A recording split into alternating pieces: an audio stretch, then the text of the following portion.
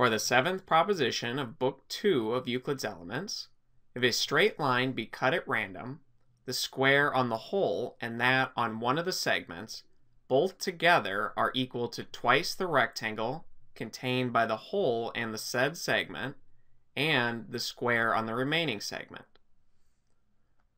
So basically with this problem, we have some line which we cut at random at this point C, and our goal is to prove that if we take the square on the whole line, so the square formed by the line AB, and we add that to the square formed by one of the segments, then that will be equal to twice the rectangle formed between the whole and whatever that segment was we picked, and then we'd have to add to that the square on the other segment.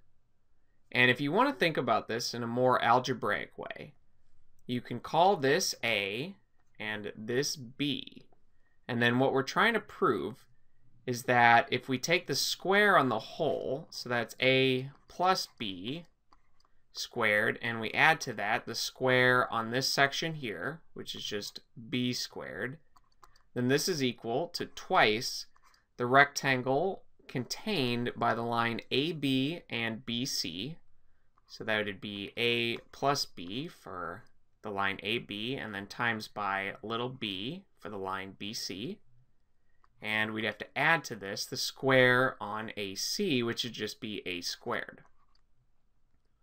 So to start this proof, let's first start by creating a square using the whole line AB.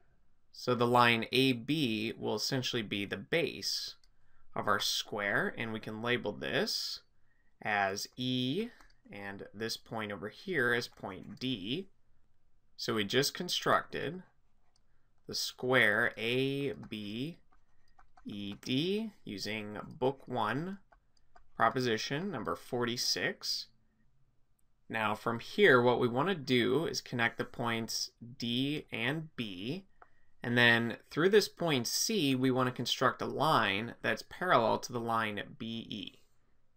So this line, which we can call CN, is parallel to the line BE. So CN and BE are parallel to each other, and this comes from Book 1, proposition number 31.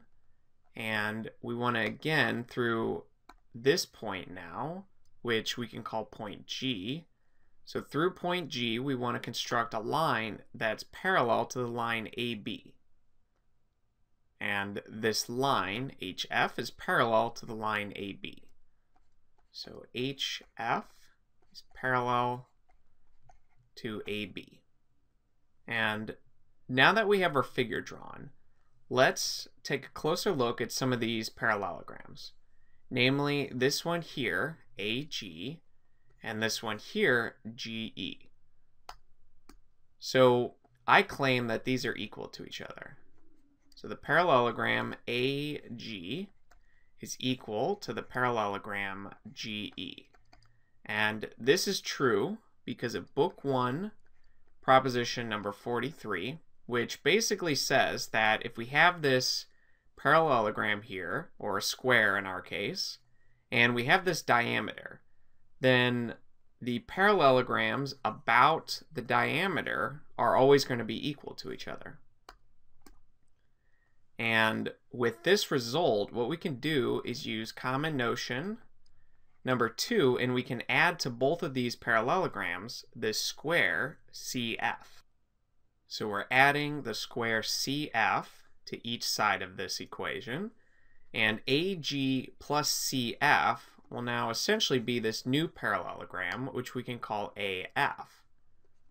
So the parallelogram AF is equal to GE plus CF, which is another new parallelogram, which we can call CE. So the parallelogram AF is equal to the parallelogram CE. And if both of these are equal to each other, then we can essentially add to each side of this equation the parallelogram AF.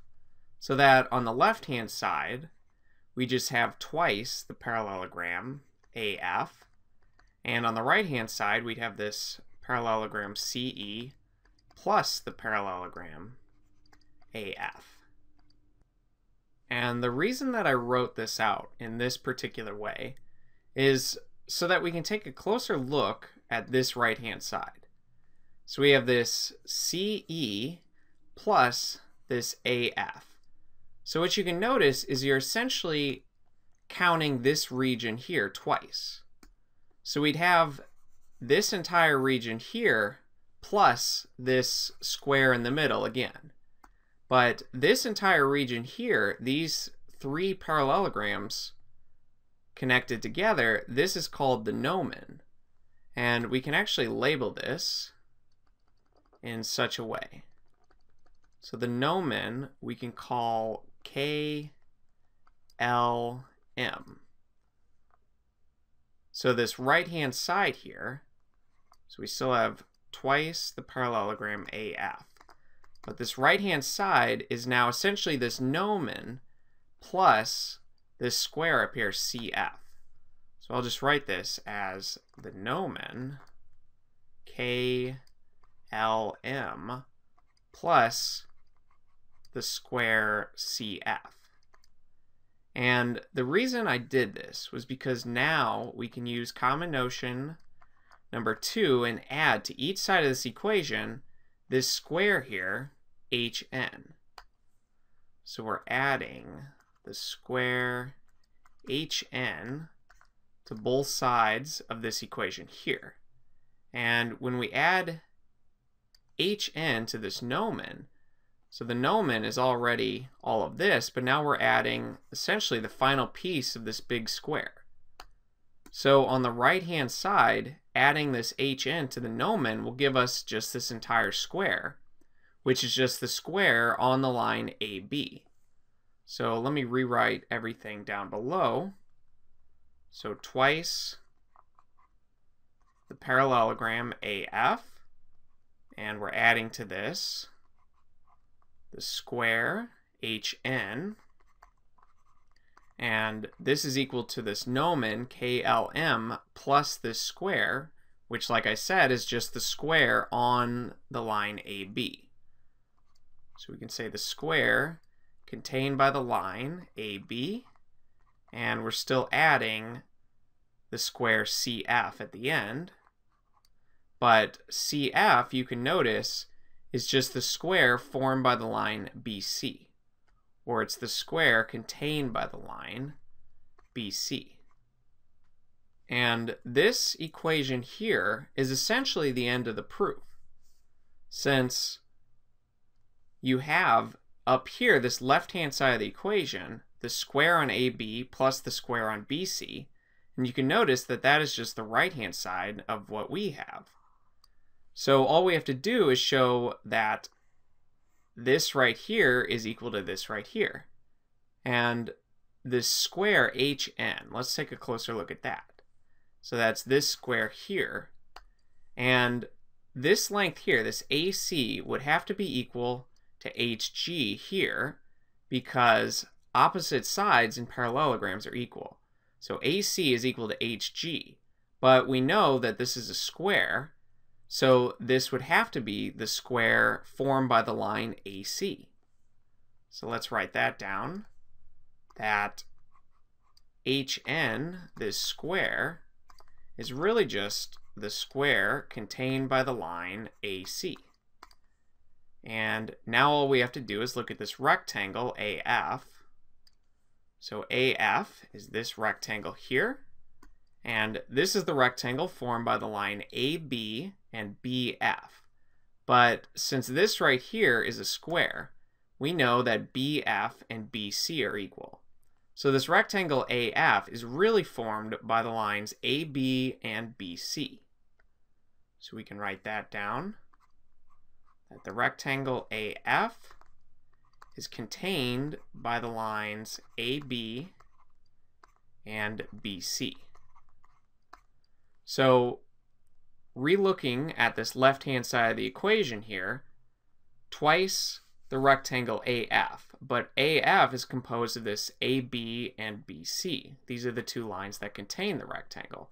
But you can see that we have this here in the statement we're trying to prove. And we're adding to this the square on AC, but that's just this square here, hn, since hn is equal to the square on AC.